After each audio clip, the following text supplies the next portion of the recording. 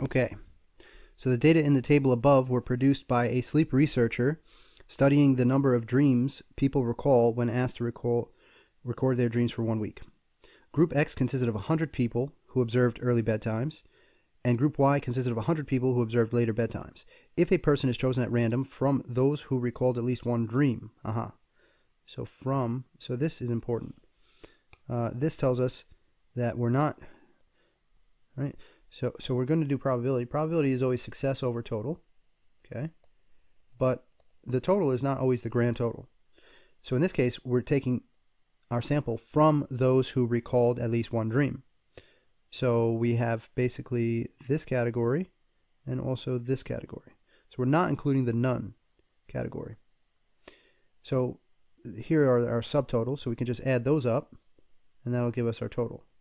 So we add 40 and subtract 1, so that would be 65 and then 64.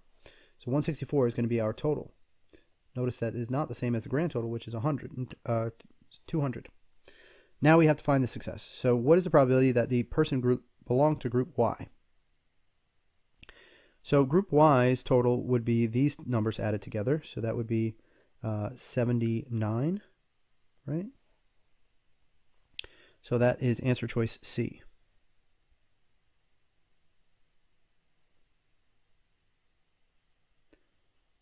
Okay, which of the following best approximates the average rate of change, fancy word for slope, in the annual budget for agricultural natural resources in Kansas from 2008 to 2010? Okay, so from 2008 to 2010, we're looking in this range, and we're looking at agriculture natural resources. So we're looking at these numbers here. We want to know the average rate of change, which is also known as the slope. So to find the slope, we could do a change in Y over change in X. So in this case, the change in Y, we'll use the endpoints 488, 106, and we'll subtract from that 358, 708. That'll be our change in Y. The change in X is just going to be 2 years, right? So 2010 minus 2008. So let's use the calculator to help us out.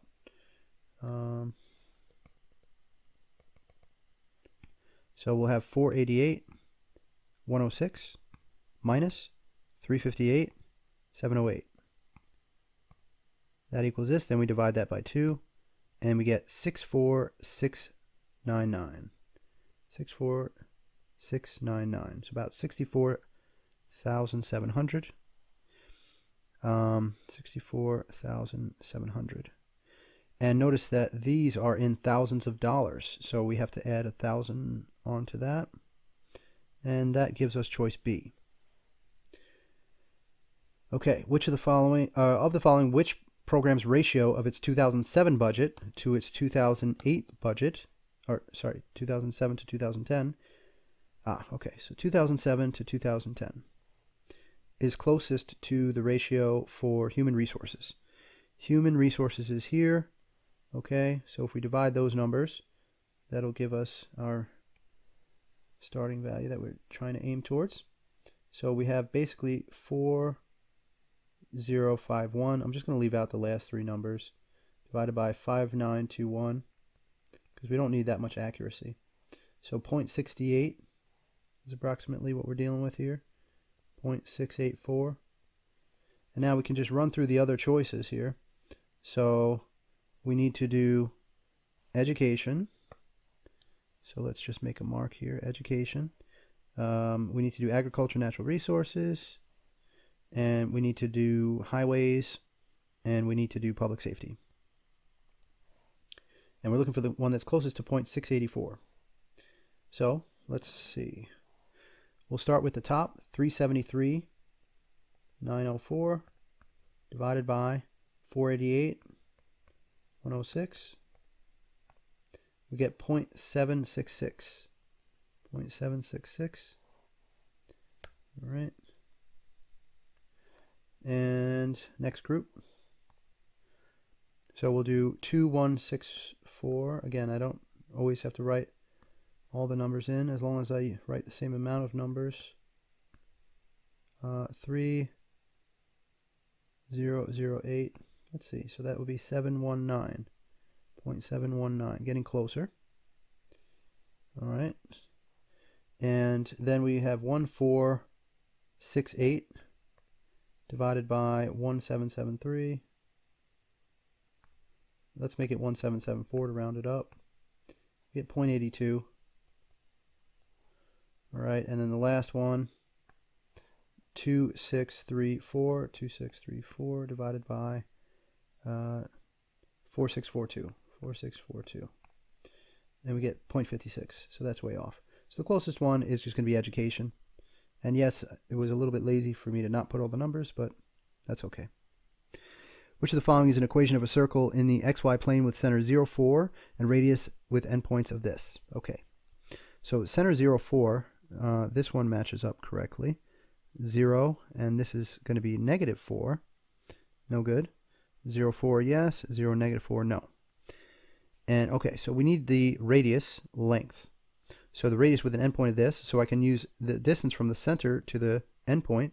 That will give me the value of the radius. So I have to do a distance formula here. So my change in y is 1 squared, and my change in x is 4/3 squared, and then I have to square root that according to my distance formula. So let's see. 4/3 squared would be 16/9, and then 1 squared is still 1, so that's 9/9. So that's 25/9, and then I have to square root that. So the square root of the top is 5, square root of the bottom is 3. So I get 5/3 for my radius. However, the formula calls for r squared. So r squared is actually 25/9, choice A. The equation above expresses the approximate height, okay. After approximately how many seconds will the ball hit the ground? So that means the height would be 0. So I take this function here and I set it equal to 0. So let's see. I'm just going to approximate this to be 5. All right, negative 5 plus 25t, just for simplicity. Then I'm going to factor out a negative 5. So that makes t squared minus 5t equals 0. I divide by negative 5, so it just disappears. Okay. And then I could factor out a t, and I get t minus 5 equals 0. T chart, I get t equals 0, t equals 5. And we're looking for the t equals 5. Okay. 26. Katrina is a botanist studying the production of pears by 2 types of pear trees. She notices that type A trees produce 20% more. 20% more then is multiplier 1.2. Than type B trees did. Based on Katrina's observation, if the type A trees produced 144. Okay, so let's start by making an equation here. Type A trees, A, produced 20% more than type B. And type A is 144, so that we could plug that in. And then we could solve for B by dividing by 1.2. And 1.2 is kind of like 12. So you can take 144 and make it 12 times 12. And then divide one of those 12s by 1.2. It's 10 times larger. So that ends up being equal to 120.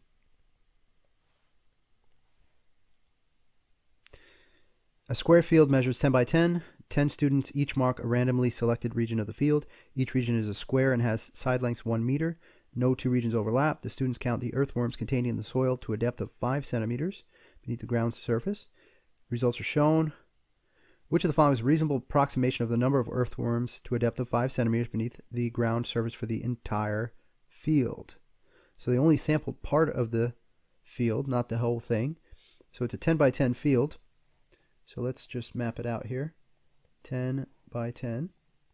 And what they did was 1 by 1 sections, right? So they did 10 1 by 1 sections, which basically means they did 1 column, okay? And that might not be 10, but that's okay. They did 1 column, so they did 1/10 of the field, okay?